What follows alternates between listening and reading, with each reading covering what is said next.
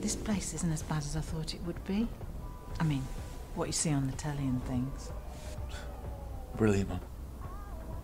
Sorry, I was just... I know what you were trying to do. Talk to me, please. About what?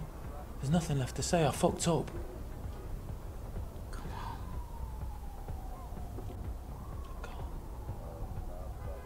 You know that. Johnny, stop it. Sometimes we all have to swallow our pride and accept that we need help.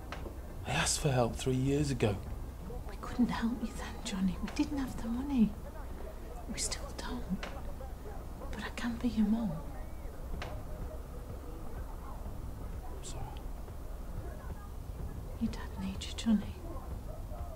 He's not coping well. What?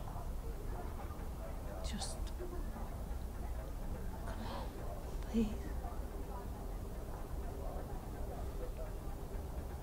Please, Johnny. I need you to stay calm, Siobhan. You need to keep your sorry nose Miss out. Johnson, I need you to sit down and listen very carefully to what I have to say.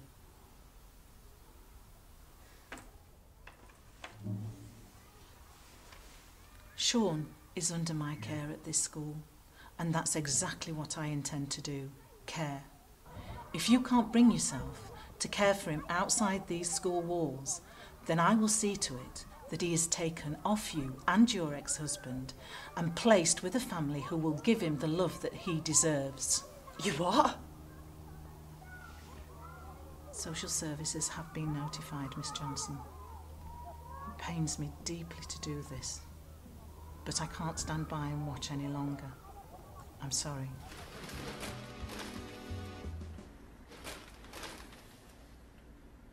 What do you think? Oh, that's nice. I thought I'd put it on the table next to the bifocal doors.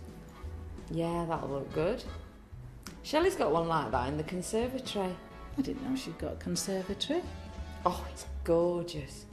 Me and Michael went round for a meal last week. Oh. Rich and I were talking about having a conservatory, but we decided they're common.